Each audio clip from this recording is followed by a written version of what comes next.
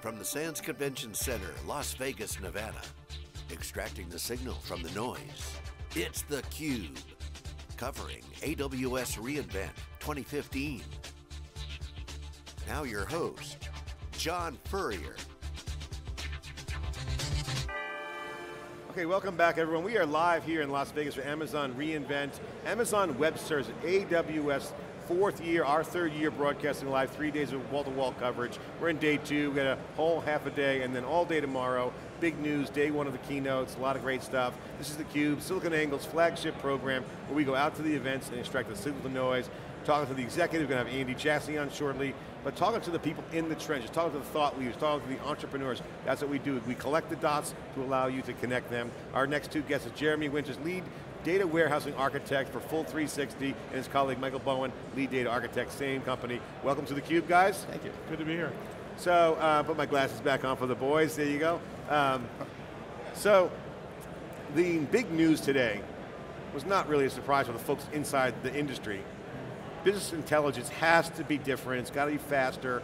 We've been seeing the technologies advance all the way from ingest to prepare, to Spark in memory, all the technologies are all pointing to one direction. Faster analytics, better insights, better decisions, better outcomes. Yep. But that's a sea change, because the old way of doing it was big, bloated software, you know, send out reports, fenced out data in some silo. So Amazon really now is going to the next step, putting an actual product in the ground to reduce the costs down to significant levels, but provide real value. This is your business wheelhouse. One, what's your take of the announcement? And then, why so long? Why did it take Amazon this long to do this? Well, we're happy to hear that freedom, and it was really cool for me. I've been around this business for about 20 years. To hear them saying the slice and dice kind of stuff that I've been saying for 15 years. So it's kind of a big I told you so for the enterprise on-prem people that we kind of left 5 years ago when I jumped ship and I said the cloud is the future. So now it's kind of vitalizing that message that we've had for a while. What made you jump ship to go to the cloud? Was it obvious? You just said, okay, this is the new economics, the new platform? Because the cloud, some might say, wasn't fully baked then. Was it more of, you saw it early, did you have some use cases baked out, or what was the impetus? We saw it early. We were one of the first partners, Full 360, about 7 years ago, to put Essbase in the cloud. We were the first ones to put Vertica in the cloud. And we had worked in enterprise environments where IT is kind of, I'm an IBM shop, you got to do it this way. Or I'm a Hewlett-Packard shop, yeah, or a Sun shop. And we couldn't keep our tools and migrate them along with us. So we'd find things that would work well on Unix environments, and they didn't have Unix environments. So we saw, in order to expand what we wanted to do, we have to have control of the whole environment. And AWS gave us that. So now we have VPCs with complete control over the whole end-to-end process. Jeremy, I love your shirt, fast data. That's really all about the data. There's no one characteristics. Before we get to that, I want to ask you to explain what you guys do, what's your company, how you guys fit into the ecosystem, and your relationship with Amazon, because obviously you saw it early. That's good, you're 2 years ahead of everybody else, basically. Now everyone's going to Amazon. What do you guys do, and what do you guys do for customers? So we're a systems integrator. So we typically help customers get their data into the cloud, get their business intelligence set up, get their ETL set up, and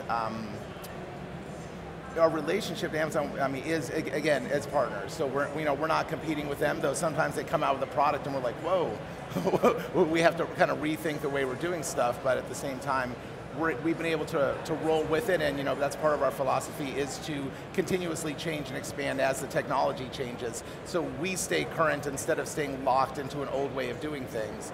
We're all about, what is the new way of doing things, how do we stay current with it? When we first started reporting on the ecosystem at Amazon, Dave Vellante and I would say, man, Amazon's going to rule the world. We're like, we saw it early, we're like, this thing is going to tsunami, it's going to take the beach out, and it's not going to stop until someone puts a seawall up.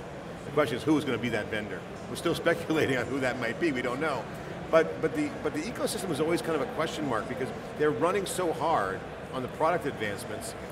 It was kind of like a hard thing to dissect, how to compete there, how to partner. Will they eat us? Will they identify us and do what we're doing? Do they roll it into the product line? So the question is, is there a secret handshake in Amazon?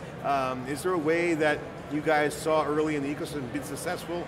And how is the ecosystem going today? Because obviously it's a packed house here, a lot of players, but still people worry about like that, whoa, shit, am I in their path? Or, because they're just rolling stuff out like it's nobody's business. Well, we're data folks and we concentrate on our customers' needs. So we would have customers, some of them are already in the clouds, like some of our gaming customers, and they would tell us different things, and our enterprise told us things.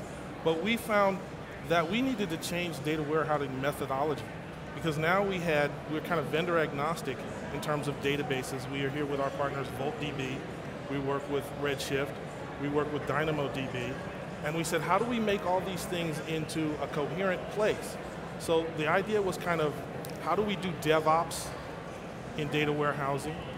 How do we integrate multiple technologies? How do we handle the security needs of our customers? And so we knew there was a lot of stuff that wasn't product-based, but process and methodology-based, and guiding customers who were kind of gingerly getting into the cloud with confidence. All right, so let's break down some of the announcements. What do you guys think of the Snowball, Firehose, QuickSight, Spice? These are things that they're adding in. Streaming of data, you talk about fast data, love the shirt. What they're really referring to is it's going to come trickling in slow off Internet of Things, or it's going to be really fast targeted data that's been either worked on in the past. What is the dynamic in today's announcement? What is the real meat on the bone? Meat of the bone in today's announcement. For you guys. Well, for us, it's really opportunities. I mean, again, we're rolling with the technology, so we're not trying to stick with the way of doing stuff. We're trying to, or really going with it. So as these things come up, we're just trying to find customers that want to do it. And because we're, we say data-centric and technology agnostic, yeah. We understand data regardless of what tool you're going to move it around with. So we want to find the people with the data that want us to help them use these new tools to move their data around, to ingest it and to view it. Well, I mean, that's exactly what probably the customers will like too. They want to be data-centric, but they also have multi-vendor environments, so there's some things that they're looking at too. So I mean, Amazon obviously has their agenda, but the customer, they're going to do some Amazon, they're going to do some hybrid cloud, so there's going to be some engineering going on, certainly at the architectural level, right? Yes. So okay, I got to lay out some architecture. What is the critical threshold issue for the customer? Is it the tooling? Is it the systems management? What do you guys see for customers to get them over that point of, okay, I get this now, I'm operationally sound with cloud, I got my on-prem, and that's not going to go away in most cases, right. 90% of the cases, there'll be some on-prem. Yeah. Hybrid will dominate, we see hybrid all over the place now. Yeah, so we do. This is the engineering conversation, but to look at down the road, where's the straight and narrow? Is it the tooling? What do you guys see? One of the things that Amazon came to us and they said, well, we know that on-prem scales. What happens when you have a 50-node database? And this was even actually before the Redshift came out. And they asked us, and we showed that we could do stuff in the cloud that people outside on-prem hadn't been bold enough to do. So Amazon trusts us enough in terms of our expertise with scaling databases so that we could advance. Also, it's interesting when our customers have confidence in us and they start talking our language. They say, can you get that stuff in our VPC? Well, we have this data over here. Can you get that in our VPC? That's fun. And we say, yeah, we have a really comprehensive methodology for data management that includes fast data, pulling data from microservices in real time, and all the way to the. So what do you think about the ingest tool? They had the data porting tool, and they have a lot of migration. One's free. The schema thing was a freebie. I love that one. Yeah. That seemed like a great tool. Another tool they were previewing, I forget what it was called. It was the data move. Firehose? Firehose. They also had the data, move the data in faster. Yeah. So they're, used to be the criticize of Amazon was it's a Roach Motel. Mm-hmm. Data goes in, but you can't check out, right? So, but now they're saying freedom. Mm-hmm. Is it really free? Is it freedom? And what's the price of freedom? At the end of the day, nothing's free. It is. Talk about our ability to do transparency. People look for the data supply chain, and with the traditional vendors, you kind of like, well, this is in our proprietary box, and end users, when you're doing BI, you're responsible for the whole data supply chain. And then we open that up with stuff like Config and CloudWatch, and customers can see where their data lives at all times through the stack. And that's a transparency level that they've never had before. Yeah. Well, and also just in general with dealing with data, one of my philosophies is he says transparency, but it really, to me, it means you should be focusing on the data, not on the things around it, and your data should be kind of self-evident in the story that it's trying to tell. So regardless of what tools you're using to pull in your data, collect it, and house it, assuming the data is structured correctly, you can someday decide, you know what, this 200 petabytes of data is going to be, we want this shipped off-site in these new snowball containers because we're going to use it somewhere else. And that's not a problem because our data still makes sense. Yeah, the data is a value. Exactly. Also the data, having access to other parts of data, seeing what's coming in from other parts of the data flow. So if you have a set of data, you want to see through the APIs of other systems.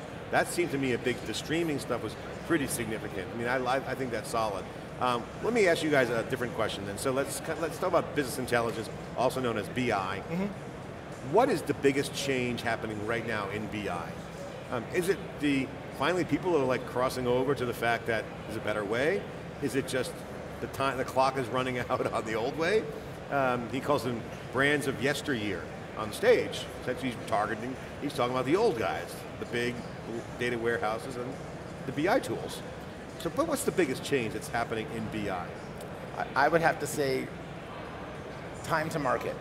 So BI projects used to be very monolithic, take a long time, but now, and when we say fast data, we don't just mean fast ingestion, that's part of it is time to market. Here's your data, how quickly can we start making sense of it and start looking at it? Making it useful immediately. Making it useful, and as soon as you put data in Amazon S3, you dump 100 terabytes in Amazon S3, you can spin up an EMR cluster with Hive and start querying it right away.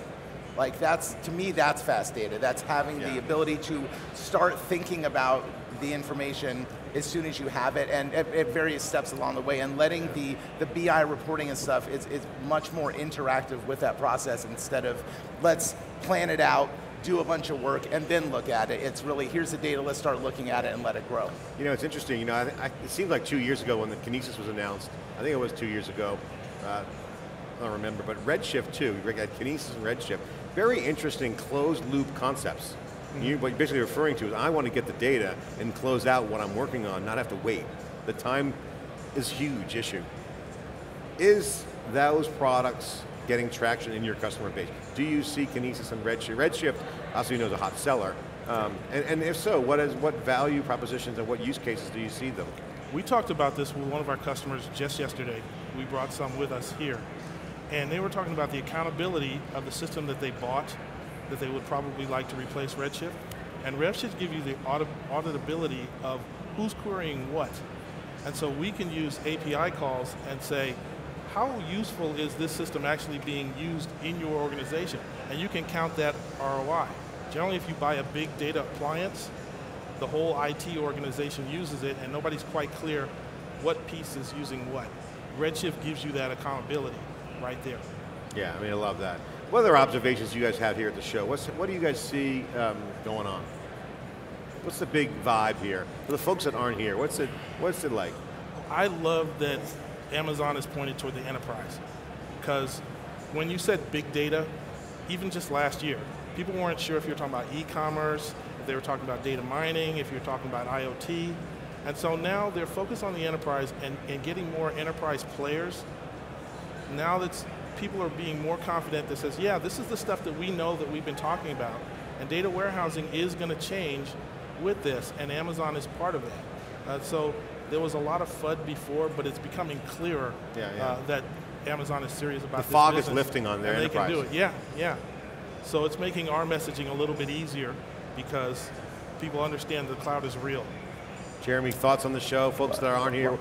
I'm just seeing, kind of off a tangent that just really, I see a lot of focus on data clearly in the announcements, the fact that business intelligence is front and center in the main keynote. Business intelligence 15 years ago when I tried to explain to people what do I do for a living, they were like, you get kicked out of the overflow room. Right, yeah, whereas now it really is a very central fundamental thing, which again, the idea is people are what makes data meaningful, and the layers between the layers between the person and the data and the time to make that happen. There's a lot of emotional aspects to it. There's a lot of storytelling that people talk about that. But to me, the thing that I get excited about that is that it really is so relevant because the value of the data is extremely untapped right now, and tapping the data is huge. Look at the Spark stuff in memory. You're seeing the underlying technologies actually advancing. I mean, the puck is coming right to where BI is right now, and that's going to be not a geek conversation, it's going to be data, quant jocks, business people, kind of partying together. You know, it's going to be interesting. It's the data itself. I mean, we have aviation customers, and so when a plane got lost, we said, hey, we actually take engine data, and we know when engine data is doing this and that. And so we're just like thinking about all the future things that can happen when we can get data real time. Guys, Jeremy, Michael, thanks for coming on theCUBE, really appreciate Full 360, check them out. These guys are big time on the data bandwagon, of course, the data bus, the data river, the data lake, which I don't like, data ocean is more like it because it's fast, a lot of currents, dynamic, tsunamis, lake, I'm not a big fan of lake. Fast data, I'm a big fan of that. You're watching theCUBE. Go to SiliconANGLE.tv. Check out our Guest of the Week. Every Wednesday we do Women in Tech Wednesday. And check out Guest of the Week, a podcast every week dedicated to our Guest of the Week, where they're bringing the signal. Of course, we're bringing the data. We're data driven, sharing the data with you. We'll be right back after this short break.